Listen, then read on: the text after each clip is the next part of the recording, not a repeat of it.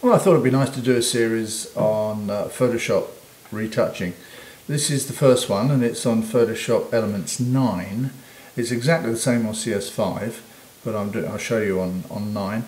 It's just how to brighten eyes. It's a very basic lesson for the beginner, so I hope you enjoy it. And this is how I personally do it. So I drag my background layer down into the new layer box and it gives me a background copy.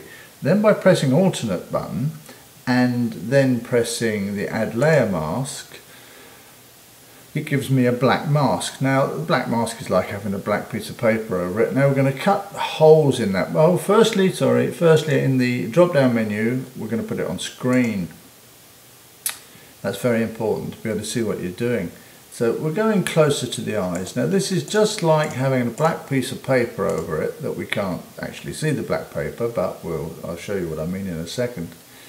If I take the brush, go a bit closer in on the eyes, that's a little bit, right. Now if we take a brush and we make the brush smaller, it's quite a soft brush I've chosen.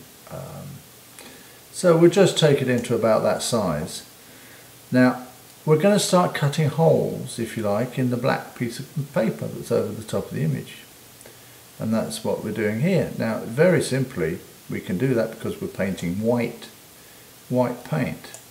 Now, if I go too far, it's very, very simple. For example, I make a mistake and I do that. It's very simple just to change to black paint and we can get rid of the mistake. So this avoids having to make all those selections, etc. This is just a mask that we've got over the picture. Now, as you'll see now, it's very, very bright. And probably too bright. The eyes are too bright. Yeah, it's much too bright.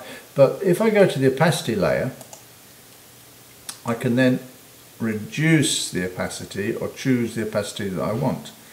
Now in this case, just for a bit of fun, I'm going to keep it at maximum and I'm going to show you something else.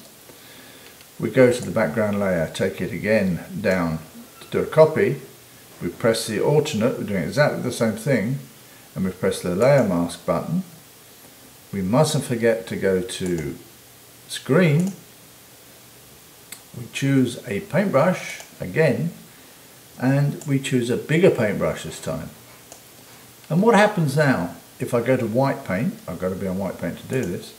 What happens now if I press there and press there? I create a band of light. Now it doesn't look like the eyes are too bright, does it?